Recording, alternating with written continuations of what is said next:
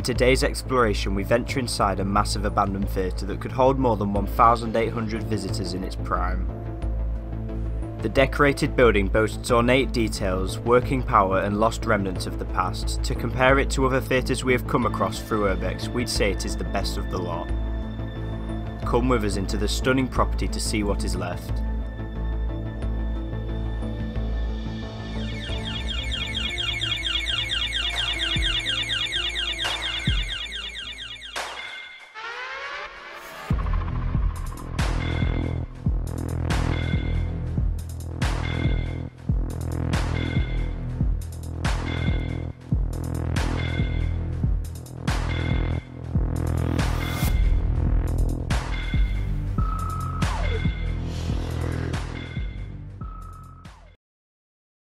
Remember to click subscribe and press the notification bell to never miss a video.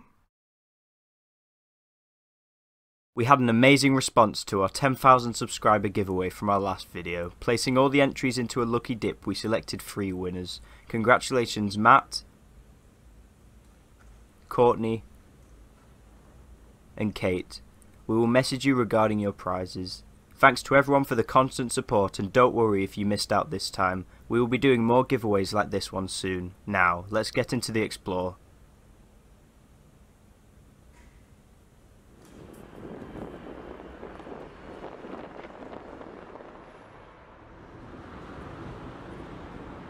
With the theatre being located in a very public area of a city, we decided it was best to visit it at night, so there would be less chance of detection. Soon enough we were in.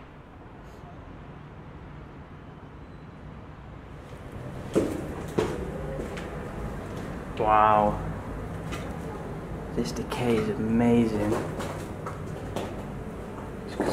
So many of the furnishings are still here and completely unvandalised, but there's such a strong amount of decay. This is like my ideal place pretty much. Unsmashed light bulbs.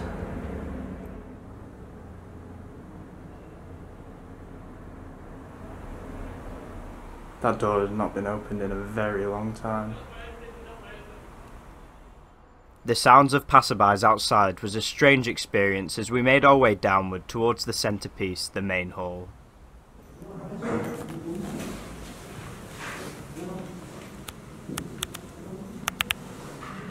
That's inside the theatre there. This ceiling's collapsed on the balcony, I think. That chandelier looks amazing.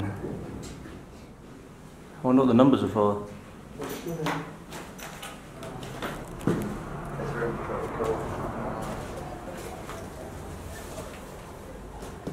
God damn. Mirrors is left.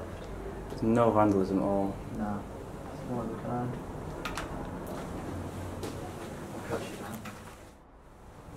Unsmashed mirror. And a whole lot of chairs that are in a very bad condition. You can see the water dripping as well. The place is obviously experiencing a lot of water damage.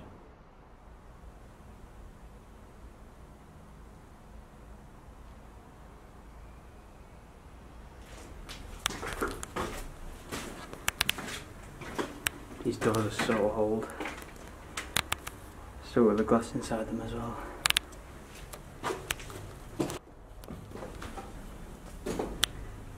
Oh, this is it. The main attraction.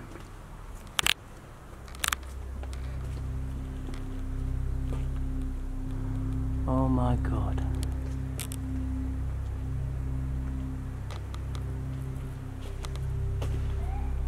Wow. It's absolutely massive. It's so ornate.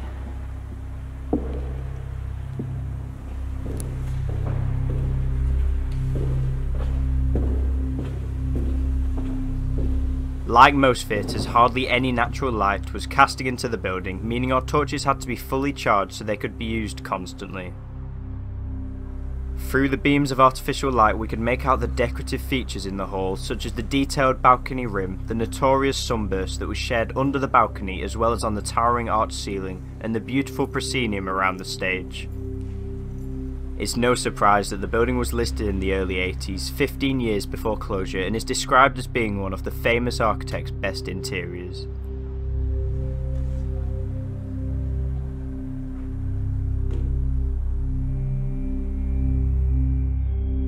We thought the stage would be bigger than it was, and behind the curtain there wasn't too much space. However, the sandbags were still in place at its lower parts that once would have been raised to allow the audience to see the performance.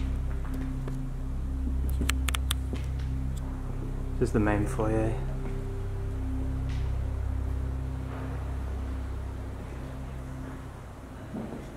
Really not looking in its best state. Wow, look at the staircase there. The floor's still in good condition as well.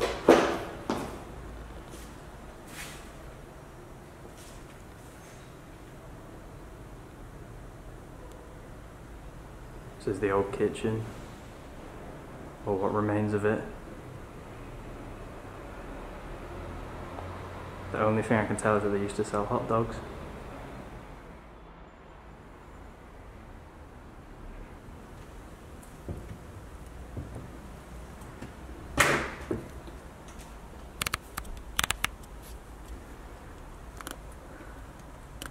Wow. 96. Oh, this is so cool. Star Trek First Contact. The Adventures of Pinocchio. Dragonheart Harriet the Spy. Even says about the running time of the adverts and everything. Oh my god. Out of all the paperwork I've seen, this is probably some of the best. Just because of how clear it is of what it is. A lot of it, it's hard to work out, but this is blatantly what was going on the night, or one of the last nights the theatre was in use. Check that out.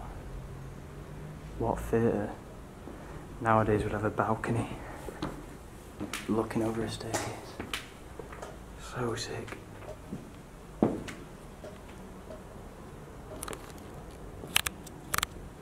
quite a lot of old seats here as well.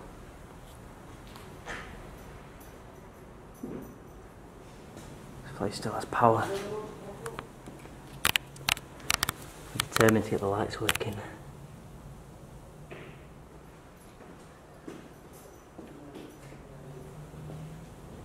Playtime popcorn. And it's still there. Bare bits. Wow. It even looks a bit like a ceiling tile or something, some of it, where it's really moulded. Moving through the front floors of the property, you get the sense that this is a very different style of theatre than those you would see today. During most performances, as well as films shown in later years, there would be intervals, and guests would come into these parts to sit and chat between showings. In the foyer and regions of the upper floors we are now in, Italian marble line the walls and floors. The striking red, purple and gold design is shared throughout the complex, though some of it has been blocked off as time went on by the likes of modernised office spaces. I was just thinking about how well they've kept the building's original architecture, and then you come in these rooms where they've put the drop down ceilings. You can even see the little bit of ornate above the ceiling there. Don't get why they've blocked them off, really.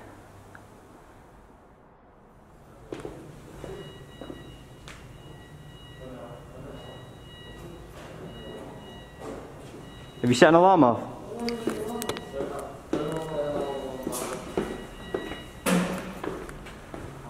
Was that outside? No, it's in here. No, the alarm though. Yeah, I know. just turned all them on and it turned the alarm off. Okay, wait. I say we do it when we're finishing then. I think it's that top one. No, but one of them will say which one's the alarm. Which was awful, so I'd say that was on. These are all on. Was that alarm going off outside, or was it just in No, here? it's in here, because I flicked them all on, the alarm went off. It's got to be that top one, because all them lights. Okay. I say we wait anyway though. I'd wait. Okay. Just to be sure. We were ready to use the long row of blue doors that would take us onto the balcony.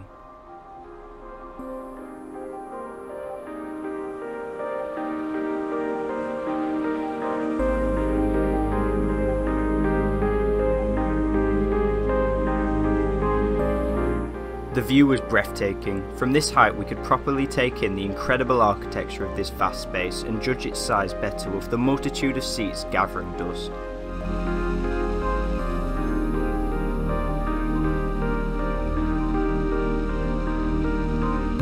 During the property's cinema period since the 1970s, this space was split into 3 separate screens for films to be shown. It was only 5 years ago and the scintillating hall was opened up again, revealing the scale and grandeur hidden beneath the cinema additions. The theatre was constructed using funds that roughly summed $200,000 in the 1930s by notable architects of the time. Unlike most buildings of this nature, it contained excessive seats on its circle than the lower floor. The camera's focusing on the dust. There's so much dust. It's in great condition. See some lights up there as well. Obviously we tried to turn them on and it set a little alarm off, but we're still going to turn them on again just when we're about to finish, so we can get the best overview of this place we can.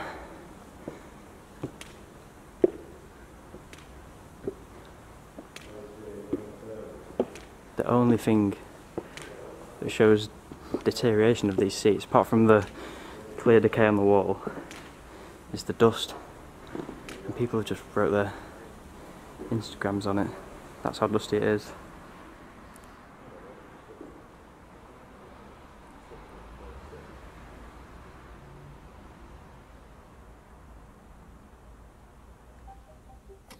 Due to the darkness that makes the theatre hall a difficult place to cinematically film, here are some photographs we took that hopefully showcase even more detail inside the impressive room.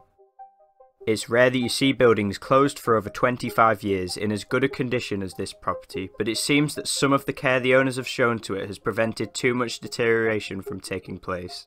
A few years ago the roof was fixed, making the building fairly watertight. You don't usually see this in UK theatres. The projection room sticking out into the seating area. I've seen this quite a lot in American ones, but not like this.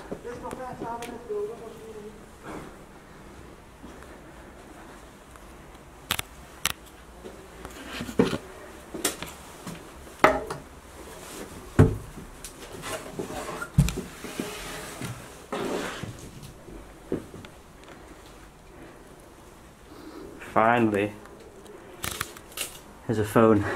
Still in condition. Look at some of this stuff though. This is really cool.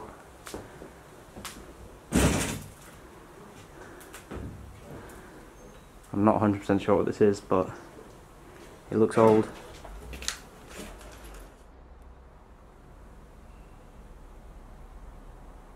None of the equipment remained, but there was still this control board. On the panel you can see the settings for the projectors themselves, the sound and the tape of the film.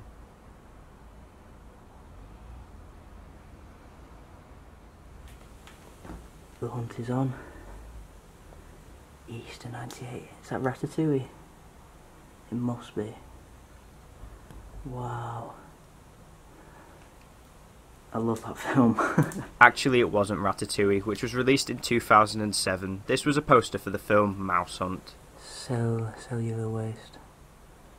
I think that says.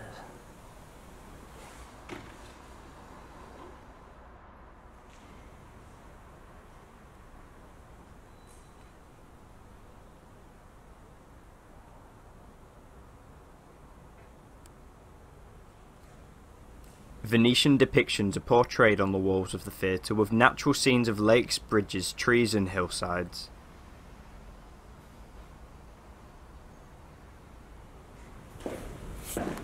We moved downstairs into the basement to see if there was any interesting remnants left. These are the size of the seats.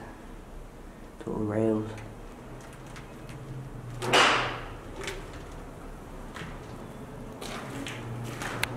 Is the power still on?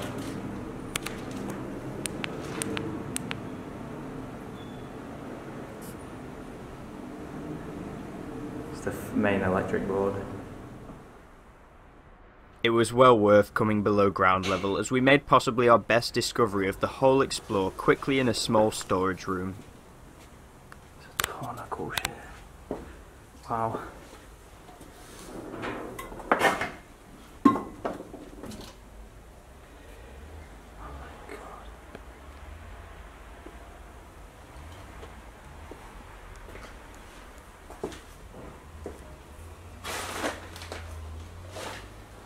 I'm not going to try and describe what any of this is, but it's really cool. Completely untouched.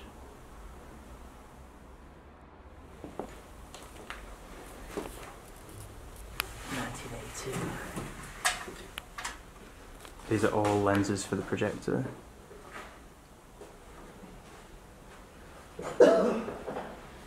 Must be quite a lot of money left in this room.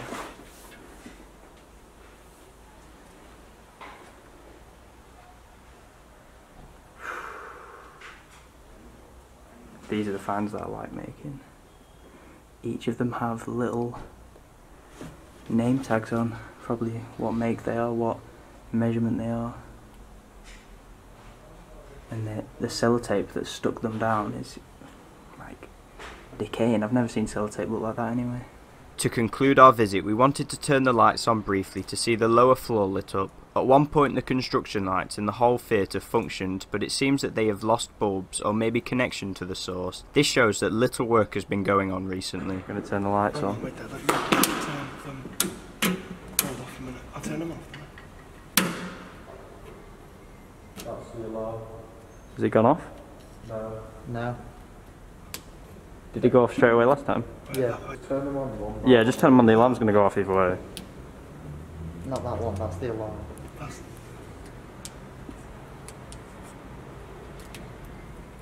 See, the lights are on, I'll show it. Okay.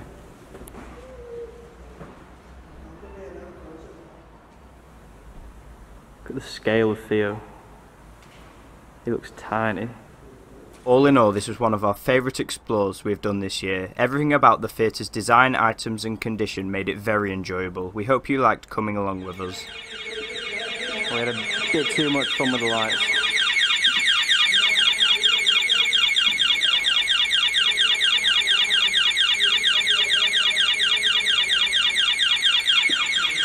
I think we probably outstayed our welcome anyway. Probably time to go.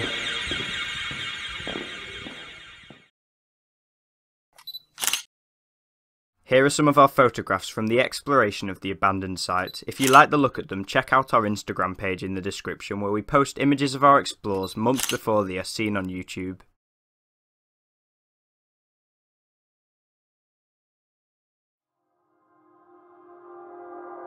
Thanks for watching our latest work. Due to the lockdown state of England, we are unable to explore currently, but we will be publishing videos more frequently because of it. Hopefully that's good news to you. See you next time.